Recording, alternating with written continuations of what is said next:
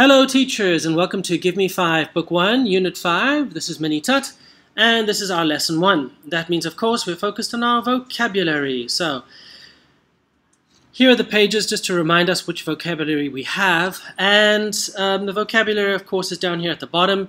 In this particular example, in this particular MiniTUT, I'm not going to elicit, I'm not going to ask the kids to give me more vocabulary than is what in the book. There's no need to right now. If you want to ask kids for extensive animals, of course you're welcome to throw them into your lesson, that's fine. So let's see how I would do this lesson. Right, I'd start off with the chalkboard, I would write the title on Fun on the Farm, and I'd throw up the first 5 vocabulary there. Now as I throw them up, I'm going to write them down. I'm going to go C-A-T, and the kids are going to shout out cat, C-O-W, cow, B-I-R-D, and the kids are going to shout bird. Now the reason why I'm going to do that is because I want the kids to really become more and more familiar with the way in which they need to revise their vocabulary and how they should really push themselves to be memorizing. Okay, this is our book 1, this is already unit 5, so it's quite far away, but it doesn't hurt to reinforce these basic concepts. Also, don't forget, you might have some latecomers to your class. They might be late by several weeks, and they will also need to be reminded about how to review and memorize their vocabulary. So the vocabulary here is quite simple. Cat, cow, bird is short, and they would have seen it previously as well. However, we're needing to get them to be able to read this very correctly and to memorize. Okay, this is one of the features or objectives of what we're needing to do with our book 1 level. Okay, so we've got the first 5 words on the board. We now throw up the next 5. I will then do the same thing, H-O-R-S-E, and the kids will shout out horse. And now I will hand it over to the kids. Might even ask a student to stand up, and as I'm writing down the letter, the student will then say S-H-E-E-P, and then the whole class will shout out sheep. Okay, then the next kid, he sits down, the next kid stands up, and she says D-U-C-K as I'm writing it down, and then the whole class shouts out duck. Okay, so this is how I'm going to put my words on the board, and then once all 10 words are on the board, I will ask the kids to review this one and then this one, and then we move on to our next activity. But I'll only move on to the next activity if I'm satisfied that teams or individuals can say these words very well. If there's some individuals that are struggling, what I might do is I might then pick out, let's say, 4 tricky words: horse, mouse, goat, and let's just say ow, so cow. And then I'll have a student read those 1, 2, 3, 4. Good job, done, sit down. Another student will read it, 1, 2, 3, 4. Good job, done, and I'll give them either individual points or team points depending on how I'm playing the game. I then might choose another 4 words. Maybe sheep is not so easy. Bird is a bit tricky. Chicken, not so tricky, but it's long.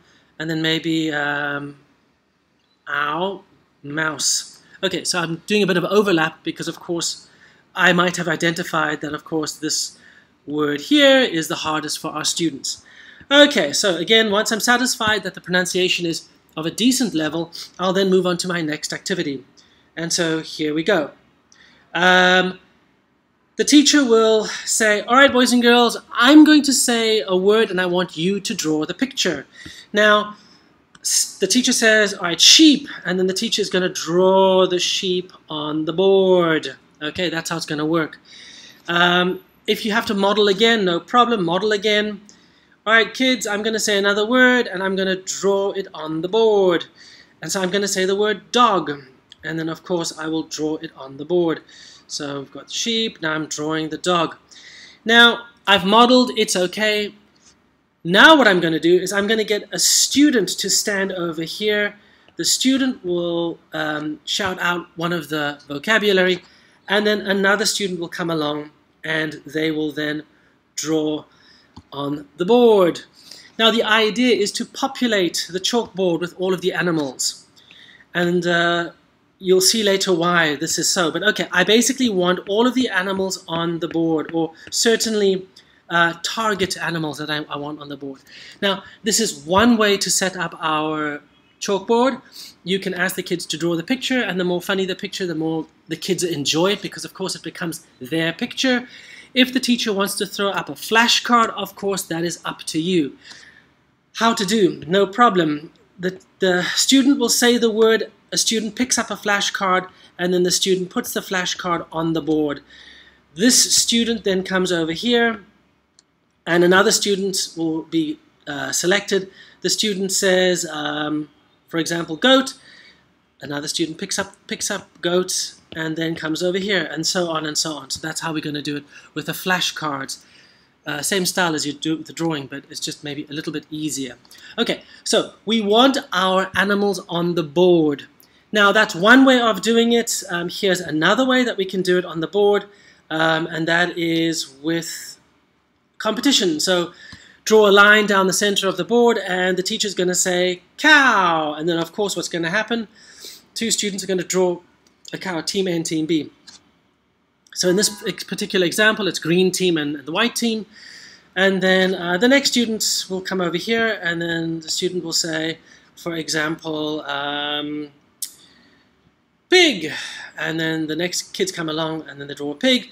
Next kid comes along, turkey, and so it is, and so on and so forth, until we have populated our chalkboard with the animals. Now, this is going to be important because we want to reinforce the image with our word. The image with our word. And the kids have had now a lot of fun drawing the pictures, but what we're going to be doing is we're going to be moving on to a bingo. So I'm going to hand out a bingo card to all of the students, and I'm going to ask them to write down random. They need to fill it up with the animals that they like. So I will give them an example. I will say, students, you need to fill up your card with different animals. And then I would even then say, okay, teacher's going to say the words, for example, cow, turkey, and goat. Here we go, da-da-da, bingo, and just give them the idea.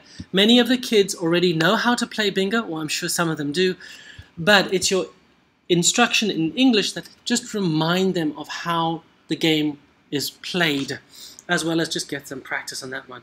Okay, so you hand out your bingo card, and you ask the kids to then fill out the words. Now the cool thing about this setup is that you've got the words on the board, so the kids just need to copy those words onto their sheet. Now what you're going to do is you're going to say, all right, boys and girls, cow, and then of course the kids are going to then mark their card. Donkey, okay, I don't have that one over there. Dog, yeah, I've got that one over there. Sheep, yay, teacher, bingo. Now the reason why we only have 3 by 3, okay, it's very, very short, is because we want to play the game as many times as possible.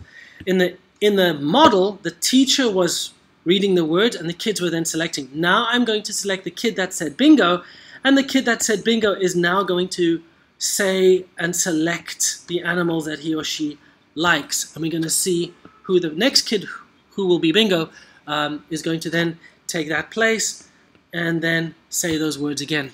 So each time you play the game, of course, you're filling out the card every single time. And you're giving the kids a lot of practice of writing and speaking. So it really is killing many birds with one stone with this activity over here. All right, then finally, if you want to step up this game up a level, what you could then do is you could then erase those words on the board and then throw in the sentence pattern that's going to come on later, and that is, I can and I can't see. I can or I can't see, depending on your pronunciation. And so what's going to happen is you'll get another student to come around over here, and the student's going to say, I can see a pig. And of course then the kids are going to then check, I can see a dog. And the kids are going to mark it over there. I can't or I can't see a duck. And that's fine. There's no need to mark it off on the card. So I can't see a duck. So in this case, we're now practicing our sentence pattern, so we're anticipating what the next lesson is going to be all about, but it's a great way for us to introduce that to the kids in a very gentle and friendly way. Anyway, teachers, thank you very much for watching. I hope you did enjoy that video clip, and see how it goes in your class. I look forward to seeing you in the next video. Take care until then, and bye-bye.